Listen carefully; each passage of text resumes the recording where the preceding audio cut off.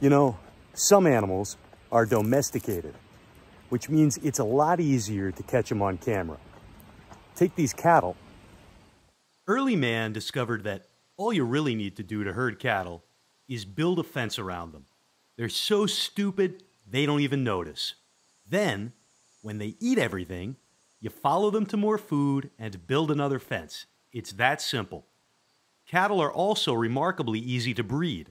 This is partially because bulls become fertile at only 7 months old.